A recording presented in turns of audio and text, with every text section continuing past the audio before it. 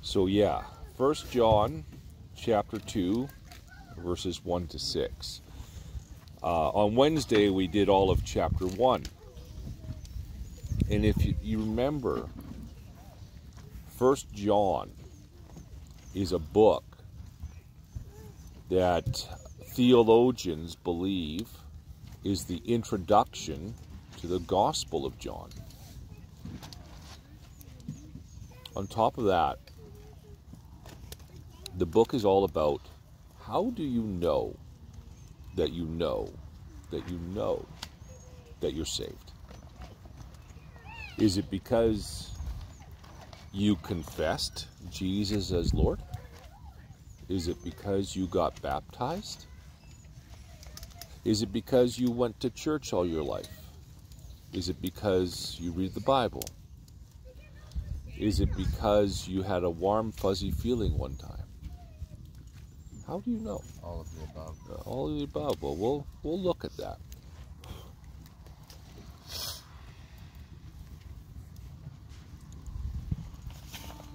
John, the disciple John, the apostle John, you will see in the book of John, he does not mention his name. He doesn't call himself John. Do you know what he calls himself? The disciple that Jesus loved. Now, Jesus loved all his disciples. He had 12.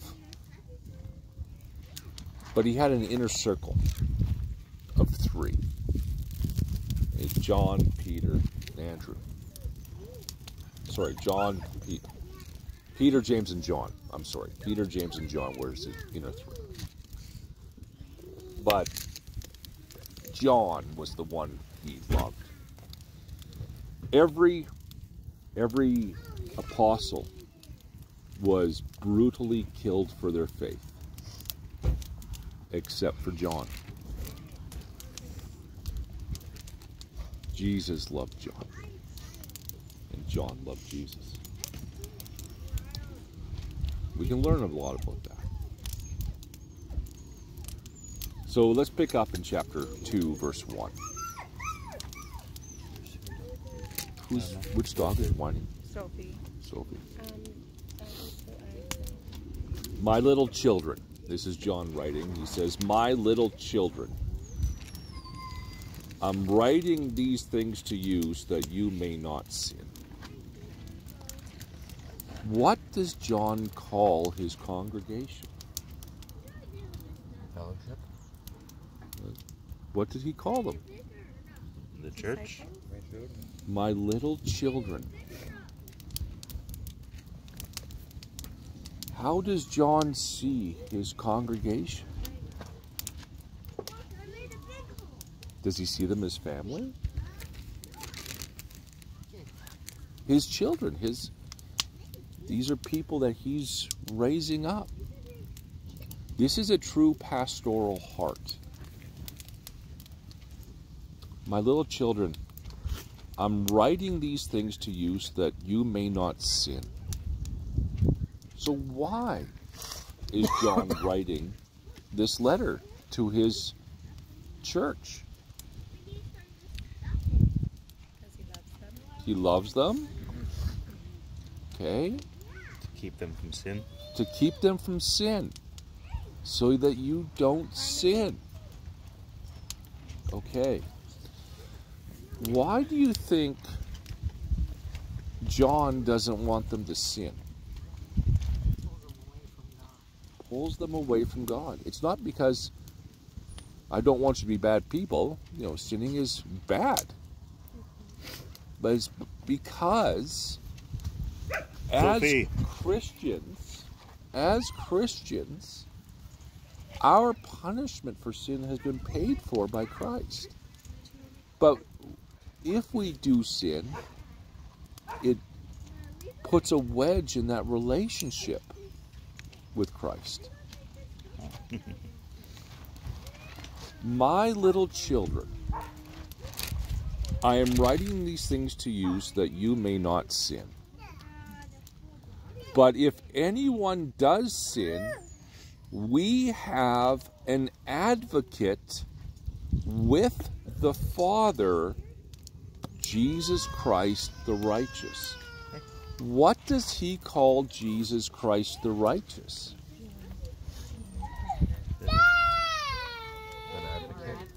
Pardon me? An advocate. Okay, so what is an advocate? Speaking for us. Speaking for us. It's someone who's got your back. She got nipped at. Oh, by a dog? Yeah. Yeah. I think the water. He was going up to the water. Her water. Yeah. And she went to take it away and he nipped at her. Me? Yeah. So, did you guys get this? Who is advocating for you? Jesus. Who is he advocating to? No, he's advocating for us, but who is he advocating to? God the Father. Do you see this? Jesus is going to his Father and said, paid for. Paid for. Paid for.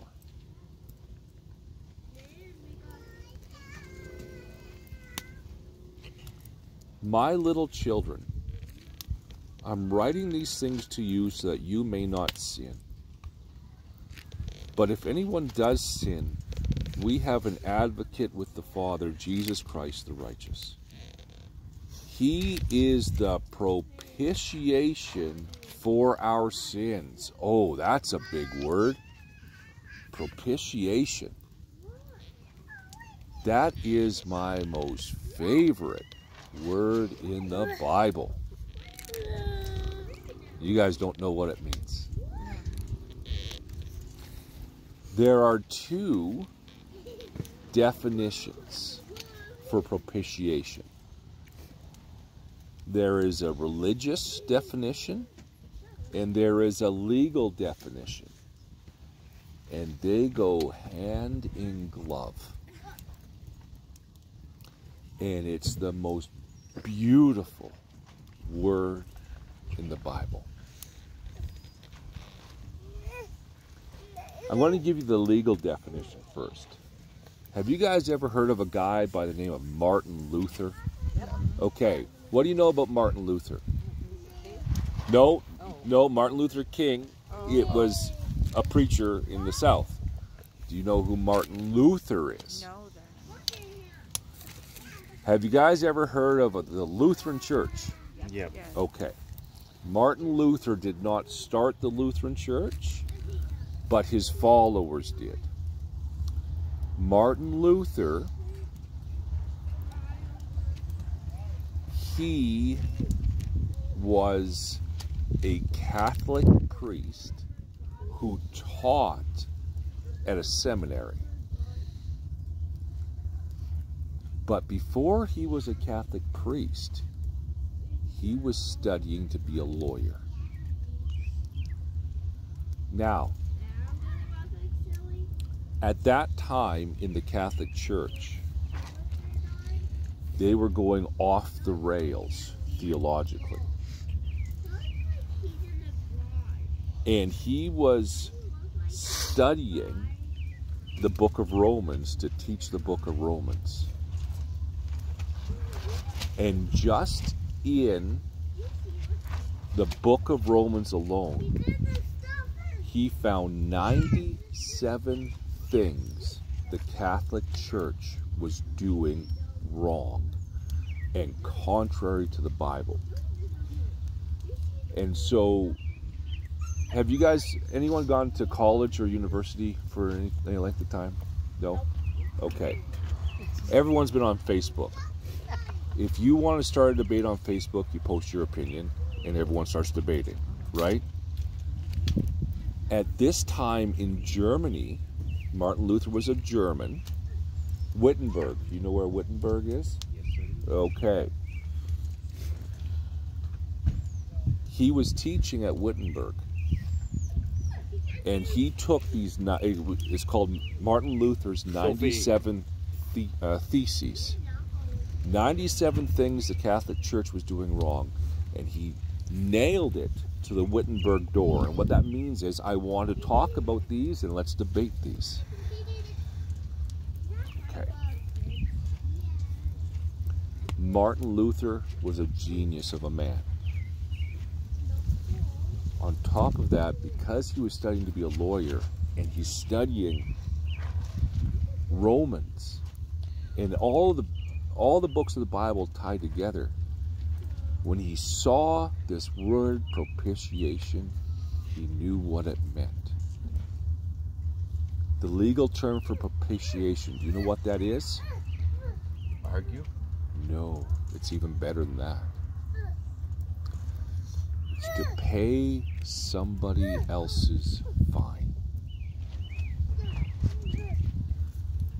Have you guys ever got a speeding ticket? Okay. You've got a speeding ticket. Now imagine you have a speeding ticket and you can't afford to pay the speeding ticket. Your dad shows up and pays the speeding ticket. Does the law care who paid the speeding ticket?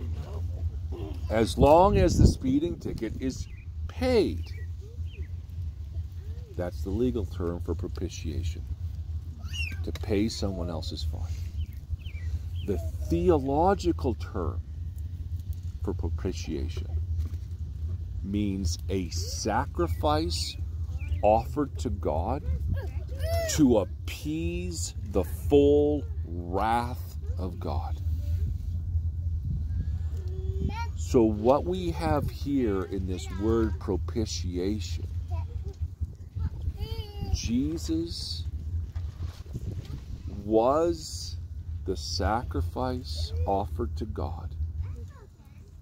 He took God the Father's full wrath on him to pay our fine because we did not have the eternal funds to pay it. You get that? Isn't that the most beautiful word in the Bible? Propitiation.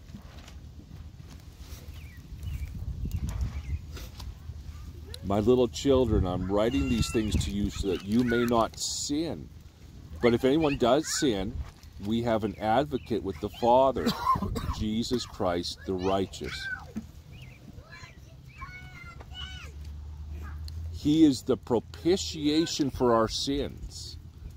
And not for ours only, but also for the sins of the whole world. Does this mean that everyone in the whole world, their sins are paid for? Yes. No. Yes, no.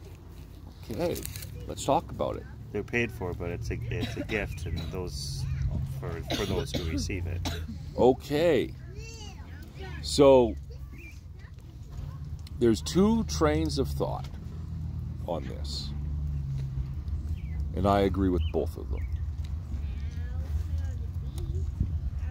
The first is Jesus died only for the people who will believe in him. Well, that day that you and I talked, I remember something that you said to me and it really stuck. Yeah. When you said, the question you asked, if you don't accept a gift that was offered, Yeah. was it ever really yours? Exactly. The other train of thought is Jesus' blood is sufficient to pay for every sin that everyone has ever committed, but it's only efficient for those who believe. And that's what I think most people like to believe. Yeah, so everyone in the world has the opportunity to receive the gift, but only those who receive the gift get the gift. Yeah, therefore every sin has been paid for. However, It's still a gift. If you don't receive the gift, That's right. then it's not yours. That's right. He is the propitiation for our sins, and not for ours only, but also for the sins of the whole world.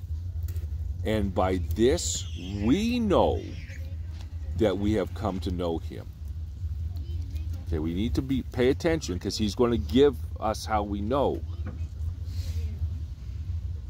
It's not because you said a prayer. It's not because you got baptized. It's not because you're part of a Bible study group or a church.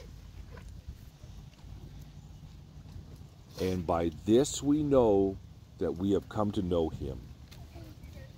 If.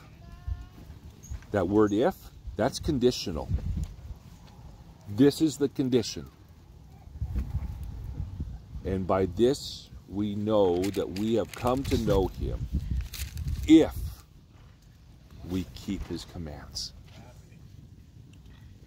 Jesus tells us in the book of John, if you love me, you will obey me.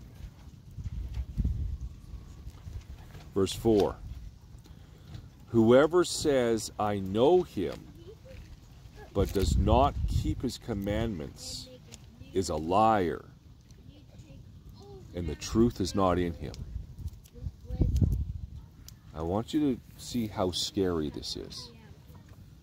In John 14:6, Jesus says, I, meaning him, not me, him, I am the way, the truth, and the life.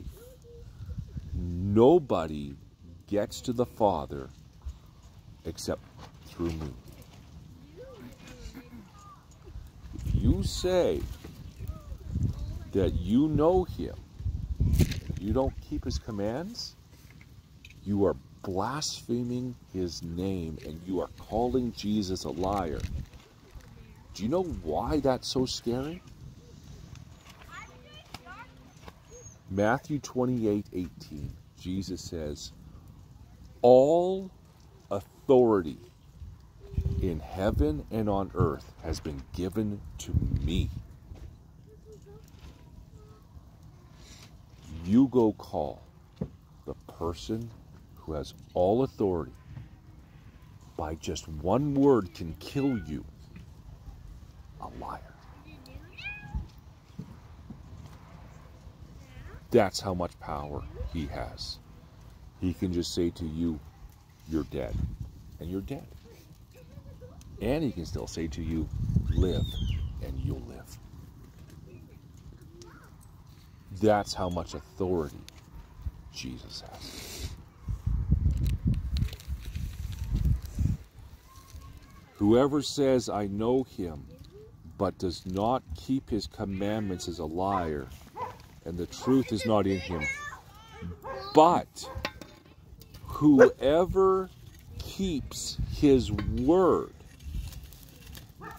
in him, in the person who keeps his word, truly the love of God is perfected. Where is the love of God? In those who keep his word.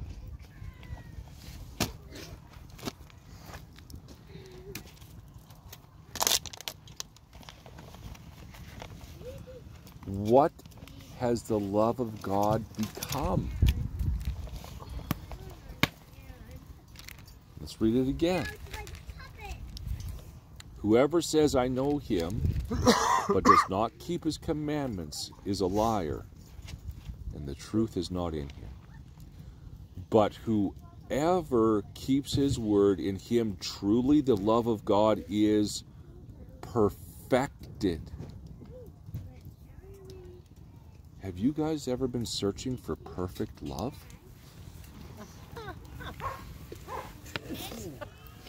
The perfect love of God is perfected in us when we keep his commandments. So here's the oxymoron. We can't keep his commandments.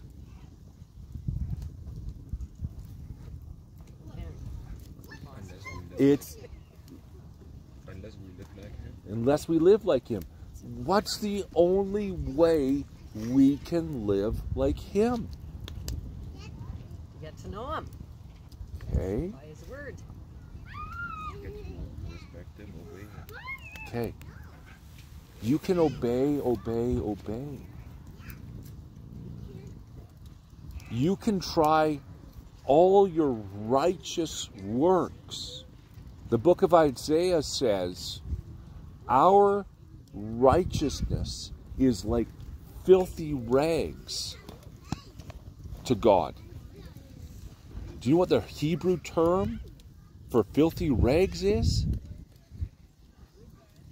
Used menstrual cloths. And now you're thinking, God, why are you being so vulgar here? He's not. In the Old Testament, when the Israelites were still living in the wilderness, the law was when a woman was on her cycle, she had to be away from the camp because it was ceremonially unclean. And when her cycle was over, she was allowed back in the camp. And what God is saying is, if you try your righteousness on your own, you are put out of the camp forever. What happens? How do we know that we keep his commandments? God himself has changed our hearts. He himself, in the form of the Holy Spirit, lives in us. And through that, we keep his commandments. We have some new, very new believers here. You're going to run into something. You will sin.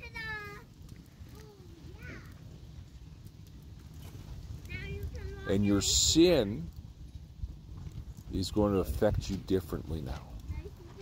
Before, when it did not bother you, now it's going to tear you up inside. And the reason why it tears you up inside is God himself is living in you now. And he's saying, Jason, you're not living in my love. You are not letting me perfect my love in you. Come back to me. Repent of your sin and walk in my commandments. My toe is sticking out. My toe is sticking out. But whoever keeps his word, in him truly the love of God is perfected. By this we may know that we are in him. Okay, him in us, us in him. By this we will know that we are in him. Whoever says he abides in him. Okay, let's stop here. Abide. Is that a verb or a noun? I don't even know, but it means live. Okay. Take a wild guess. We got some young people. Okay, so abide. If you say abides, okay, you're close. We have some other people here that are freshly out of school or still in it. Abide, verb or noun? If they say, I abide, is that a verb or a noun? Do I house? That would be Is a house a verb or a noun? That's a verb. A verb? So how do you house? How do you treat? It's a noun. Okay, so house is a noun. Abides is a verb. So abides is a verb. It's an action word. Okay. Now, what is the noun version of abide? You guys know? Right there. Abode. Oh, okay. What is an abode? You don't know? What do you guys think an abode is? I thought obey, but No? No, it's like a house. It's a house. It's where you live. So what? Oh, Yeah. My humble abode, right? yeah. Okay. Now, so what is John saying here? He's saying when he says whoever says he abides in him, meaning whoever says I live in Christ. Whoever claims I live in Christ, or whoever says I'm a Christian, whoever says he abides in him ought to walk in the same way he has walked. This walking, whenever walking is used as a metaphor, and you can tell it's a metaphor here, this is not Monty Python in the Society of Silly Walks, right? It's the way you live. It's the way you live. If you say you live in him, your lifestyle must match that of Christ's. The love of God is perfected in you when you live your life the way that Jesus did. Do you guys get that? Jesus has 2 commandments. 2. And out of those 2 flow every other commandment. Do you know what those 2 are? Love the Lord your God with all your heart, with all your soul, with all your mind, and with all your strength. That means your whole everything should be focused on loving God. The second commandment is this: love your neighbor as yourself. When you love God with everything, you will see how horrible you really are. And then you will again see the love of God on you. And you can take that love of God on you to your neighbor. I'm going to close with this story. There's a man in my church and in my Thursday night Bible study. His name is Ray. Ray's wife is dying. 3 years ago, she was put up onto a for a lung transplant. Her name is Michelle. She was taken off the transplant list because the drugs that she was on helping her lungs get better. Then she got cancer. And the cancer medications fought against the lung medications. And we've been praying for her. Then the cancer went away. And they thought they'd go on a little date to Dairy Queen by the Walmart medicine hat.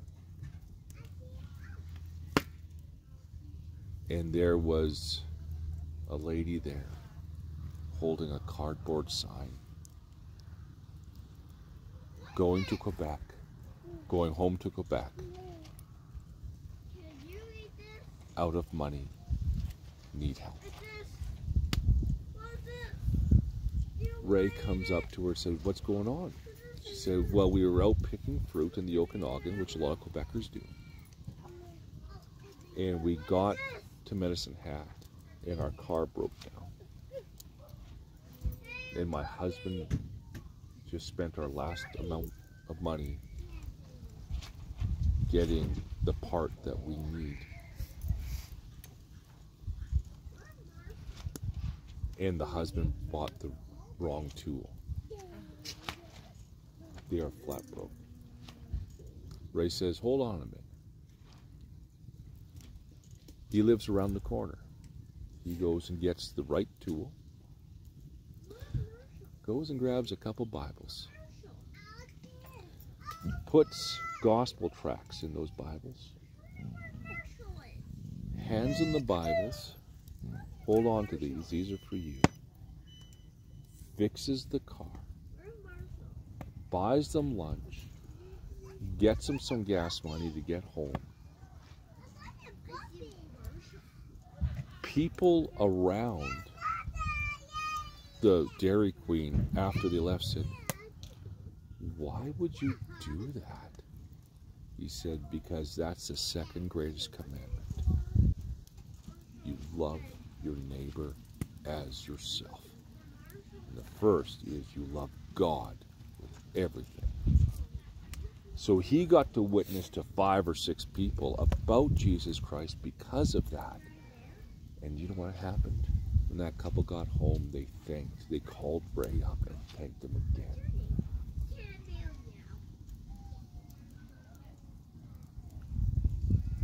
Is the love of God perfected in you? Are you walking as Jesus walked? How do you know that you know that you know that you're saved? You love God with everything you have. You love your neighbor as yourself. And it's showing by your lifestyle. Amen? Amen.